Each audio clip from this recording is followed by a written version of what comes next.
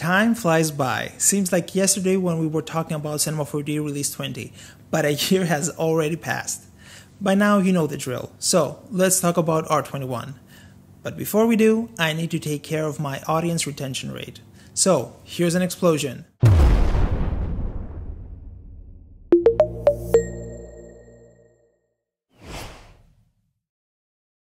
There are a lot of nice features in R21, but I think the one that will have the most impact is the fact that now Cinema 4D comes in one flavor. So no visualize, broadcast, studio, etc. Everyone has the same version with all features enabled. No need to figure out which version suits your needs or worrying that other people you collaborate with won't be able to open your files. Everyone has the same version, and it's the equivalent of the studio version in previous releases. Now, let's get to the meat of it. Let's start with a more design-oriented feature, and that's caps and bevels. If you're a designer, chances are you're very particular about typography and how it looks, and especially in 3D where the form is described in a lot more detail. In previous releases, the options for caps were somewhat limited, so we would usually end up with something like this. Not bad, but it could be much better. Now with the Release 21, we have a lot more options, and the results are so much better. We can get all of these effects with just a couple of options. The bevel shape is where all the magic happens. We can have the regular extruded text with a bit of rounding, but as you can see here, we also now have a drop-down with more options to choose from. So now we can create a chisel type of text or a stepping effect. We also have the ability to manually create the profile we want by adjusting this curve here. Of course, the caps and bevels are not limited to text. They are available in other areas supporting caps, for example in the extrude object. Overall, it's a flexible system that will help artists get exactly the result they had in mind. Now, let's move on to another nice addition to R21, field forces.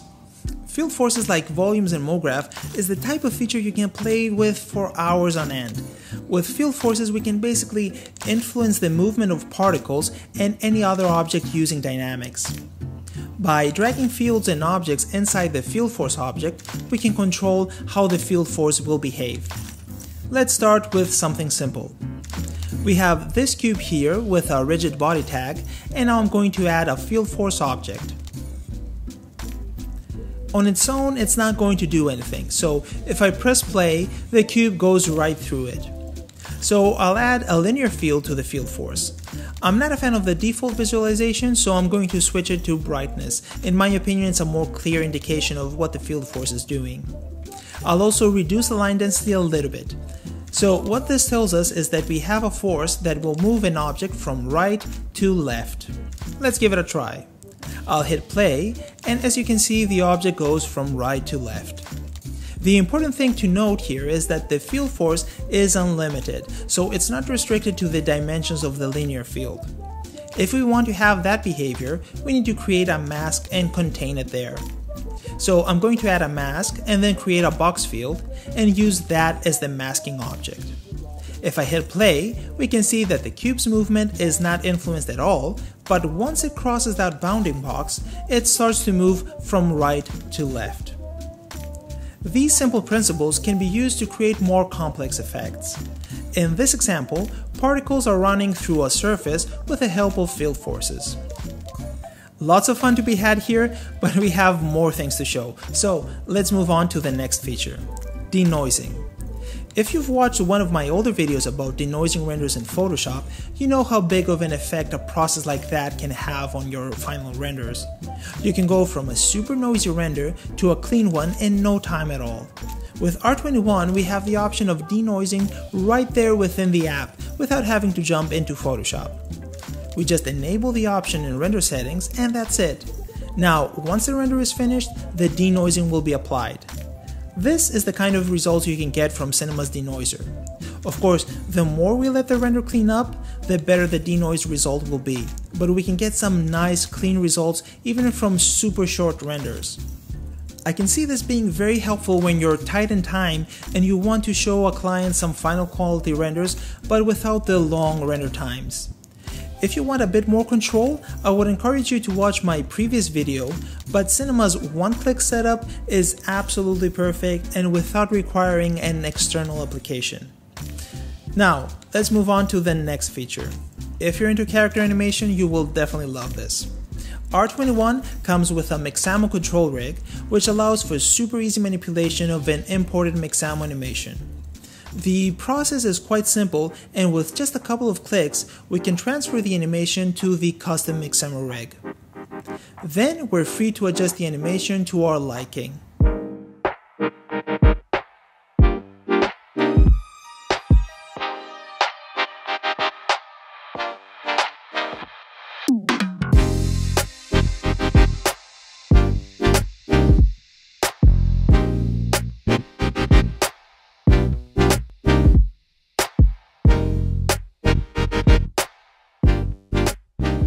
Now let's switch it up and talk about materials.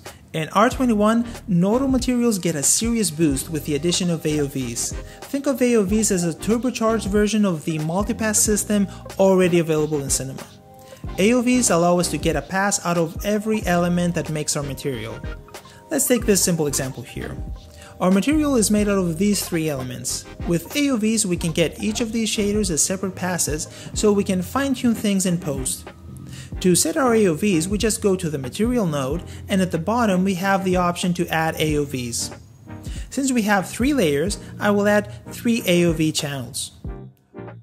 We can rename them however we want, and we can also give them a separate ID so that every shader will end up in its own layer. Now that everything is set up, the only thing left is to go to the render settings and enable multipass rendering. I will add the RGB pass, an object buffer for the planet, and finally our 3 AOVs. And that's it! When the render is finished, we will end up with a document that has the RGB pass and the 3 AOVs in layers. Now we have the flexibility to adjust the intensity of the materials and fine-tune things to our liking. Now I would like to highlight a workflow improvement that might seem small, but makes a huge difference when working with high-density objects. Before, if we were building a complex model using VDBs, we could get into a scenario where things were calculating slowly, either because we're producing a really high dense mesh or because we're using multiple filters, or of course a combination of both.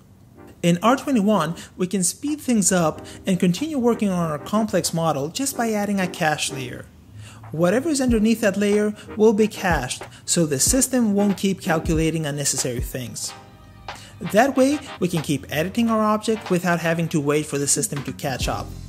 Another cool thing we can do with volumes, and this is something that will interest more people, is the fact that we can now render gaseous objects like clouds, fire, etc. This requires ProRender, but it's very simple to set up. First off, we need a volume. When we import one, we just need to define the density, adjust the value range, and finally apply a material. The material is applied through a volume tag. So once we have that assigned, we can then create a volume material and apply that to the tag. And just like that, we have the ability to render super realistic volumes. If we render something else other than clouds, like an explosion for example, we need to set up things a little bit differently, but it's still super simple to do. As you can see here, we have 3 sets of volumes, which we can enable and disable according to our liking. We also have the option to choose all of them or one of them to color the volume. So in the volume tag, I'm using this one for coloring, and in the volume material, I've adjusted the colors to look more like how a cloud of smoke and flames would look like. And that's all there is to it. I've spent way more time playing with this feature than I would like to admit, but as you can see, you can have lots of fun with it. Of course, we can create our own volumes if we want to. For example, we can have this bit of text look like a puffy cloud just by switching the volume builder to fog mode and randomizing how the volume looks with the use of a random field. I'm only using the volume mesher here to help me visualize the final result in the viewport. The volume mesher is not required at all when rendering fog volumes. Of course, a new cinema release wouldn't be complete without an update to the content browser, and as with previous releases, it's quite substantial. The most immediate change is the complete reorganization of the libraries.